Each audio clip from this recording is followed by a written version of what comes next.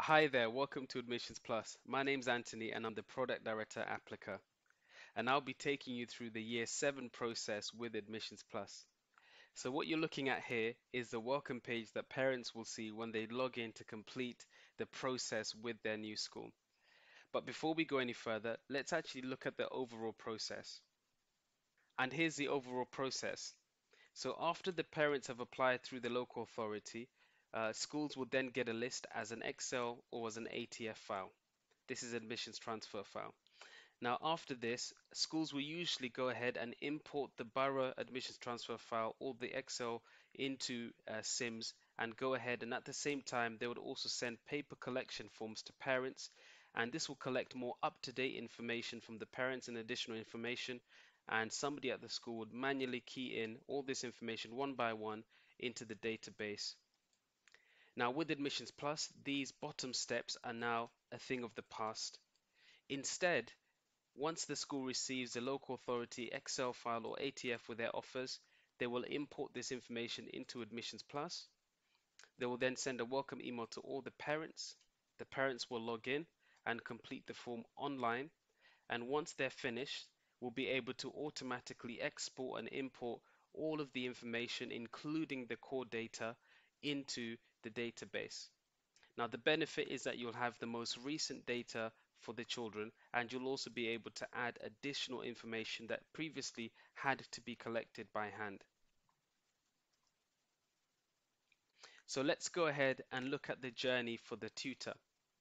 So what we're looking at is our home page for our Year 7 process, and as you can see, we'll be able to track the number of registered students, how many of those profiles are completed, and also we have a lovely graph that will show us the breakdown and the stage that each profile has reached in completing this form that we are asking for.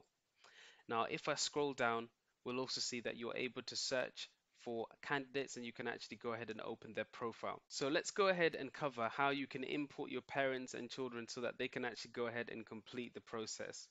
So first of all, we need to navigate to the import area and hit import. Now, once we've done this, we can go ahead and click start and import. And over here, we'll be able to choose whether we've received a CSV or whether we've received an ATF or admissions transfer file. Once we've selected our route, we'll then be able to go ahead and simply attach the file that we've received. Okay, so once you've attached the file, you'll be able to see the information that's coming across into the system, and you can see information for the child and also for the parent.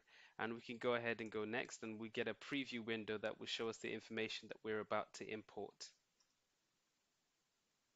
Once the import is completed, we'll be able to go ahead and view a list of all the imported parents together with their children. And as you can see over here, we have a list of the parents, and we're actually able to go ahead and immediately give them access to their profile by selecting all and sending a welcome email. Now you'll be provided with a template welcome email, and you can go ahead and actually customize it further. But once parents receive this message, they're able to log on and actually continue the process. So we're going to actually log on as one of these parents. So we've just received our welcome email. We've clicked on the link that's brought us to this welcome page, and now we're just about to log in. So as soon as we log in, we can see that there's a welcome message from the school and a picture from the head or head of year. And on the left hand side, we'll already see a pre-populated profile of our child, and all we need to go ahead is complete and add any missing information or update existing information. Now, as you can see, if we did have twins, both of them would be actually added onto the same profile, so we can handle both of them at the same time. Now, for this example, let's go ahead and view Chris Aaron's profile. Now, as you can see, the profile form is broken up into a number of steps going across the top, and each step has already been customized and aligned and optimized for data integration with your MIS system. So as you can see, step 1 deals with the child's basic details, and you can even ask for a photograph which can then be transferred to your MIS system later. Now, as you can see over here, this information is already pre-populated because it was imported with the borough list, but parents can go ahead and update this. Now further down, parents are also able to complete the address by actually going ahead and looking through a postcode lookup This will improve the reliability and accuracy of all the addresses, as all of the other fields will be automatically populated for them. This section beneath is where the parents will tell you about the child's ethnicity, first language, home language, religion, nationality, and any of these other key information that we have over here. As you can see, you can make certain questions required, and so parents will be guided to make sure that they complete the required questions before they continue. Okay, now that we've completed all the questions on this step, we can go ahead to step 2. Now, step 2 is where we would be completing information about the contacts for this child. Now, the parent that has already been created with this profile would already be on here, and they'll be tagged as a parental account holder. And let's have a look at the questions that we ask for contact. So you've got the priority, the relationship, the name of the contact, but as well as that, we also can ask the parent if they have legal responsibility, whether or not they should receive school reports and school correspondence, and even if there's a care or court order associated with this contact as well. Now, if we go further down, you'll be able to see that parents can say if they live with a child or if they live at a separate address. And when this is imported later, if they live at the same address, they'll be designated with the house icon next to them. Now, further down, you can also see that we can collect phone numbers, and parents can even be guided to make sure that they give at least one type of number, for example, the mobile phone number. As you can see in this example, we have actually gone ahead and added a second contact, and indeed you are able to make it a requirement for parents to add at least 2 contacts before they continue. Now, step 3 is usually where you'd collect information about the child's background, and this is really helpful because it allows you to anticipate the needs of every individual child, and later on the teacher profile, you'll be able to actually start to analyze the responses. So this question here asks if the child has been in care. There's a question here about if they have any special educational needs, and if they do say that they have one, they're able to go ahead and specify which needs. You're also able to ask for document upload questions. So in this example here, we've put a doctor's note, and parents are able to actually upload and attach this information. Now later on, when we perform the integration, documents are actually also included in that integration, and they will actually also come through. Further down, you can see we've got questions on medical conditions, dietary needs, disabilities, and a section for parents to leave any additional information. You can also ask parents to give the details of the child's GP. Now, one thing to mention is that you also can add user-defined fields to this data collection form. So if there's any user-defined fields that are relevant to this part of the process, they can be inserted into the form, and these will also be included in the data integration when we transfer the information. Now, step 4 is great because it allows you to collect consent for this child, and also even allows you to actually get parents to agree to policies ahead of time when they're submitting this profile. So as you can see, we've added an admissions policy. Other policies that are popular are the homeschool agreement, uniform, and so everybody who has completed a profile will have had to agree to the policies. Now, finally, step 5 is where the parents would go ahead and confirm the school history of the child if you would like that to happen. Any information that was already on the local authority list for the school history will be added onto here, but the parents can go on and add some more information. And further down, there's a section where you can even collect a reference record for the child. And so if you'd like to do this, you can leave this section active, and you can even decide when the reference record can be triggered. Some schools will allow this record to be sent automatically once parents submit this profile, and some others will send it themselves a bit later on.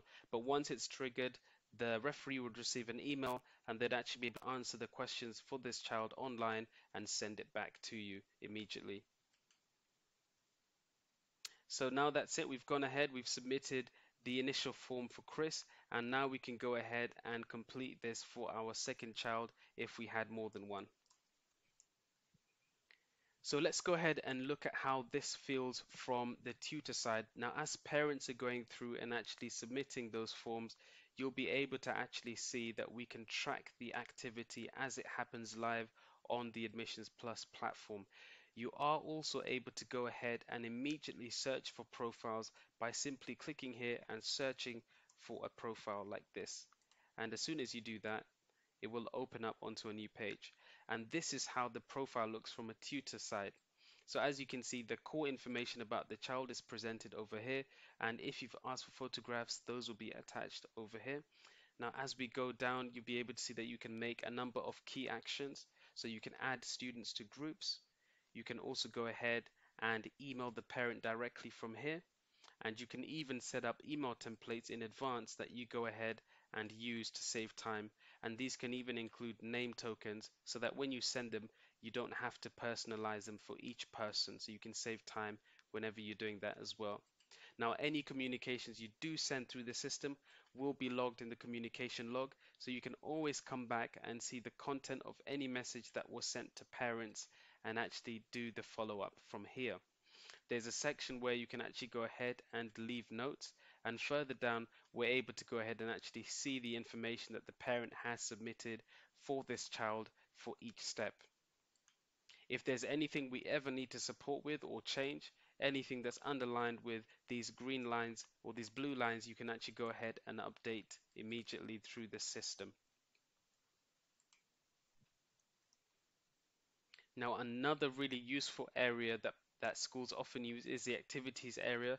This will give you a history of all the activities on this particular application profile, but also you're able to do other things. So you're also able to actually log activity. So if you have a conversation, if you speak with a parent, for example, over the phone, or if it's an email or text, you're actually able to go ahead and log these onto their profile. And you're also even able to create tasks for members of staff and actually send an email to them so that they can be notified if they need to do something relating to this student's profile.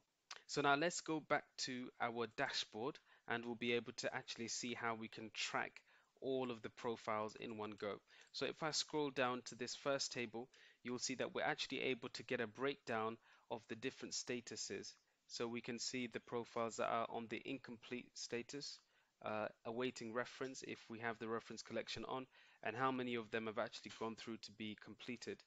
If we wanted to, we can actually go into the incomplete profiles like this, and we're actually able to go ahead, look at the list of those that are still pending, and if the deadline was looming, we could actually go ahead and select all, and we could send an email and draw from our templates and click incomplete.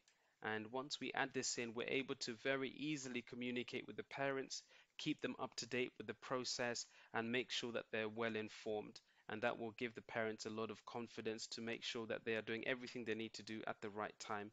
And for the school, it's saving a lot of time, and it's also allowing the school to provide the parents with a good experience.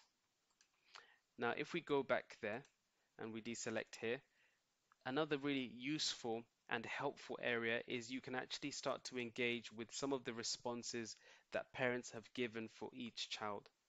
Now, if we go to the application form responses, we're actually able to start to filter and anticipate the needs of the children. For example, if we wanted to find out how many of the children that have submitted a profile have an SEN, we can actually go ahead and search for this, and we'll be able to immediately get a list of all the children that have an SCN.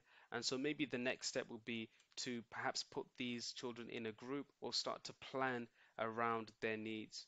We could also do this for any other questions that are on the application form itself. So for example, if we have questions relating to their extracurricular activities or interests, we could then go ahead and start to really plan around the students and make sure that when they arrive at the school, we're able to provide them with their best start possible.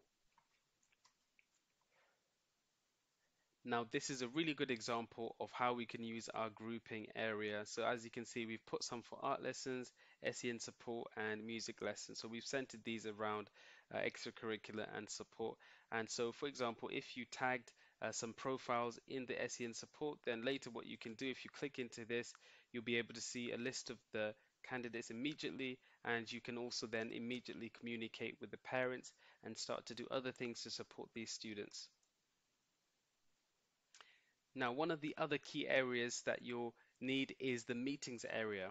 Now, this area will allow you to create and organize meetings with parents and actually organize the confirmation of those meetings through the platform.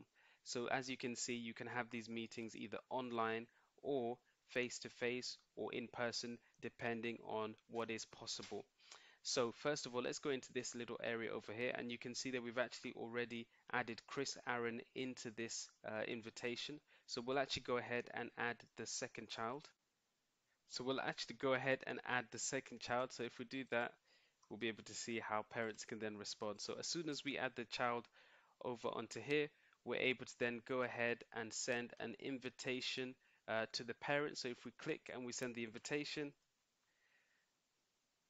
as soon as we do that, the parent will receive an email and they'll be able to log on to their profile. And once they do, they'll be able to see the meeting details over here. And as this is an online meeting, it's got the online link that the school has inserted here.